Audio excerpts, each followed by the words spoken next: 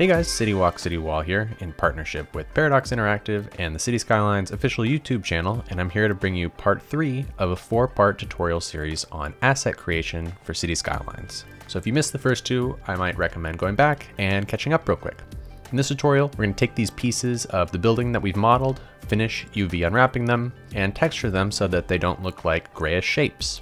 So I'm going to go into the UV editing mode here in Blender and take this main wall chunk and the roof chunk, because I know they're going to be the biggest, largest, most important textures, and lay them out here in my actual UV map.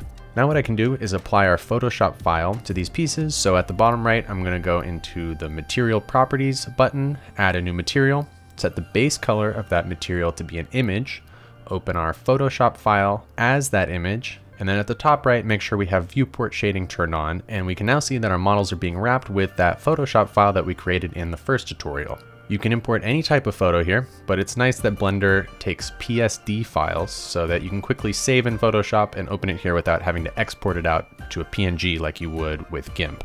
And just from a quick glance here, we can see some of these surfaces are unwrapped upside down, so I can just flip them around over in the UV editing side of the screen by using R. And I want to bring these UV lines, this sort of guide here, into our photo editing program so that I know how to line things up there. And I can do that by exporting the UV out as a PNG. So I'll make sure I have everything selected and then go up to the top and go to UV, Export UV Layout. This will make a PNG photo that I can then bring into our photo editing program and use as sort of guidelines for arranging our textures. And then at the end, we'll turn it off so we don't see it. So now we have to figure out what's actually going to go on these surfaces. There's a number of ways to do this, but I like to use what's called PBR textures, which are like 3D modeling textures.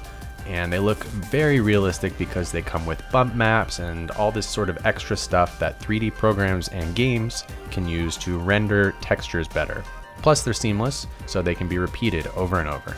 There's a number of great resources online to find free PBR textures, including textures.com, which is my favorite that I've found because it's free as long as you make an account.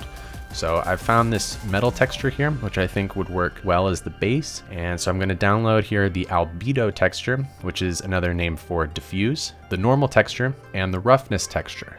And roughness is technically the inverse of specular. So this isn't exactly what we need, but we can quickly turn it into a specular texture by inverting the colors in our photo editing program. So I'll drag these 3 into the project and make sure that I have all 3 selected, shrink them down until the scale of the texture makes sense in comparison to the scale of the surfaces I have here. And then I'll just copy and paste these textures a few times. And you can see we're making a lot of layers here because we're copying 3 textures each time. So before I go too crazy here, I'm gonna merge the textures of the same type together. So if I select all the normal textures, right click, hit merge layers, and then the same with the others. So I'll just copy and paste these textures again, cover up the whole image, merge all the similar kinds, and this will be our base texture for the model that we can then add details on top of. So let's rename these layers something memorable and place them in their correct folders. Again, the diffuse is the texture that determines the actual color of the object. Specular determines the shininess, where white is completely reflective like glass or window, and black is matte like dirt or denim, and then normal is usually best left computer generated. That's the bump map. For this diffuse, I actually want it to be sort of a dark green color, so I'll take a moment here messing with the hue and the curves to get this to a place I want. Then to get the specular correct, I'll turn off the diffuse so we can actually see it. And we know this is a roughness texture, which means we need to use the invert effect on it. So I'll make an invert adjustment layer in this specular folder. And this specular is way too bright for City Skylines. Specular textures work best in the game when they're much, much darker than this, especially when they're going to be facing upwards towards the sky. So we'll just turn this way down with curves. Next, this top and bottom part of the wall, I want to be a bit darker. So I'll duplicate the base diffuse texture, make it darker, then select the areas I actually want to be darker and create a mask. I also want there to be some details on this, maybe some vents. So I'll bring in a new texture, another one from textures.com, and isolate just this part at the top that I want. As I'm arranging it, I'm making sure that whatever scale and position changes I make to the diffuse, I'm also making to the specular and normal. They all have to stay exactly on top of each other or they won't display properly. I'll rename the layers, place them in their correct folder, and then just spend a second matching the diffuse texture's color a bit, give it a bit more contrast, and the specular texture's brightness make it a bit less shiny. So let's see how this looks so far in Blender. So So if we reload the texture by opening up the image again, and then at the top right, hit the viewport shading button, our texture will show up on the 3D model. Now, Blender is really only showing us the diffuse, so the real test comes when we actually import it in game and we can see the bumps and the shininess, but this gives us a good idea of what we're doing and if we're moving in the right direction. And this is looking good, but this wall is a little plain. So exact same process as I did with the vent, I'm gonna add some little details, little holes in the metal paneling, and then I'm also gonna download a wall stain decal from textures.com, overlay that, and give this wall a bit more realism. So let's move on to some of these other pieces of the model, the stairs maybe.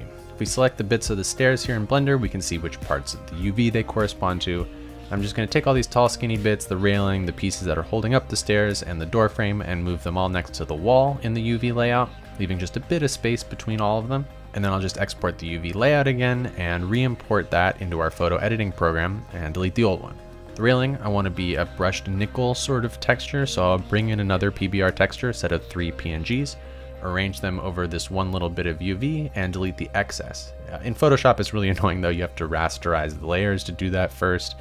And then for this piece that's holding up the stairs, I'll bring in another set of textures, but this one needs to be rotated, and rotating normal maps can sometimes cause them to become inverted. So you can see if I rotate it one way, the bumps look like they're concave, and if I rotate it the other way, they stay convex. So just something to be aware of. You don't want your divots looking like bumps. For this next bit here, this is the rim of the door, and I want it to look like a hazard strip. And in general, all these textures I'm bringing in order for them to look good in City Skylines, the diffuse and the specular need to be pretty dark, darker than you might expect.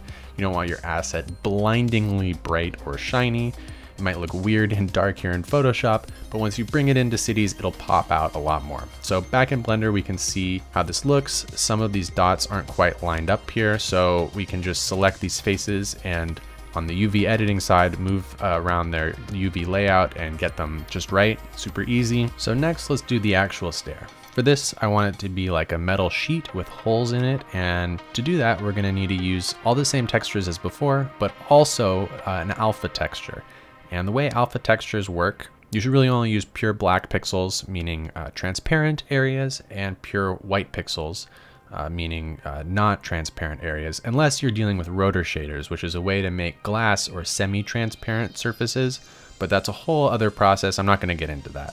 For this texture, I'm going to bring in some metal diffuse and specular, and this kind of grill looking normal and alpha textures that I downloaded separately. And that's the cool thing, you can kind of combine different textures to make some interesting effects. So I'm going to give this brush nickel texture a bump map that it wouldn't normally have, lining them up all together, renaming and putting them in their correct folder. And then in the alpha texture folder, I'm going to create a white background so that these black dots are the only thing that's going to be transparent on the whole entire model. So skipping ahead here just a bit, I've gotten most of this door and door frame done, adding a lot of little details, dots and signs and things. And one cool thing, now that I've gotten a good chunk of this texture done, we can start reusing bits of it. So rather than making a new texture for this last little surface here inside the door handle, I'm going to move this piece of the UV somewhere else, find a cool texture for it, something that I've already made. Last thing for the door is this little window, and I want it to light up at night, which means I'm going to be using the illumination texture. So I'm just going to put both of these windows on top of each other in the UV map so that we can do them together. They can be really, really small since there's no detail at all to a window. It's perfectly smooth. It's all the same color. So I'll make 5 new layers in Photoshop, name them, one for each texture. The diffuse will be a dark gray, maybe slightly bluish since it might be reflecting skylight a little bit. Specular, I want to make 100% white, which tells the game specifically to treat this as a window. The normal, I'll use the eyedropper tool to just take the regular shade of blue here, make the whole thing flat, no bumps at all. And for the illumination texture, props and vehicles have their own rules for how illumination textures work. It's all spelled out on Ronix69's website, cslmodding.info, but for buildings, this is basically how it works. First, we need to make an illumination background, which is the 192 shade of gray for the whole image, and this shade signifies that nothing is illuminated. And you can create this color by just typing in 192 3 times for R, G, and B. And then for the window illumination part, we'll just make that white, and that means maximum illumination for the windows at night. In other scenarios, it might be slightly more complicated than this, and it changes how you're meant to do this from type to type of different assets. So if you want your asset to glow, I'd always recommend going and checking Ronix69's website to make sure you're doing the illumination correctly for what you're working on. So then I'm going to place these layers into their folders, and the thing to note here is we want the specular to actually be white, so it needs to stay above that invert adjustment layer that we made at the very beginning. Another issue you might come across, you can see here as I'm working my way through this texture, I'm trying to flip this vent piece upside down, but that reverses the direction of the normal map. You can see the bumps are aimed towards us on the top here, and the pink has flipped sides. That's not correct. We want it all to look the same. So what I can do is making sure that only the normal is selected, go into the channels window, and then apply the invert effect to only the green channel. And then when you go back, it should look correct. Another issue you might come across is if you want to use a texture that doesn't come with a normal. Luckily, you can make your own in Photoshop. So here I have this little control panel. It's just a regular photo I found online. I cut it out, I recolored it, blended it in, kind of like makeshift diffuse texture. So to get a normal for this, what I'm gonna do is duplicate this layer and create a little bit of a fake background around it. One that I can later erase, but it's a similar color to what is supposed to be there. And then I can take this whole thing, go to Filter, 3D, Generate Normal Map, and there I'll mess around with the settings until I get something that looks like the rest of the normal map. The bumps are facing in the correct direction, we got a similar amount of blur, so I'll hit OK, move this into the normal map folder, and then just erase some of these janky edges around the sides of that fake background so that it blends in. And you can see it's a little iffy compared to the other parts of the normal map, but it might be passable in game. It's really small, so we'll see. And this process of making a custom part of a texture, you can totally do for any of the other textures as well. So for specular, illumination, or color, or alpha, it's super easy. You're just going to be using the paintbrush to paint different shades of white or black or gray for whatever you need. So skipping way ahead here, I'm almost done putting all these bits of texture together, but I still have this empty color folder, and I personally don't really like using the color texture because it makes it so that you can't recolor the entire asset using the procedural objects mod or the painter mod or anything like that. And it's actually completely fine to ignore the color texture, or any texture for that matter, other than the diffuse.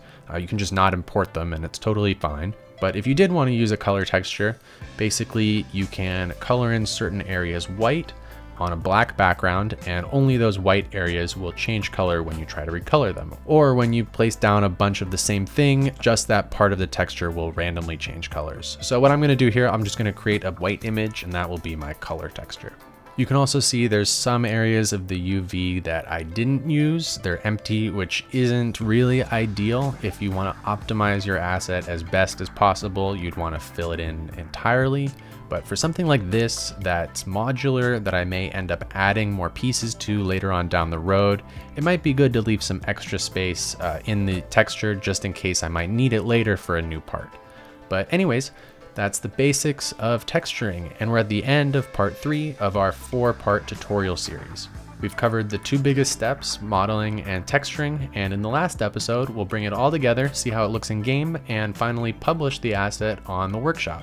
I hope you guys are enjoying this mini tutorial series. I hope you're finding it useful, and I really hope to see tons of new assets on the workshop from tons and tons of new asset creators.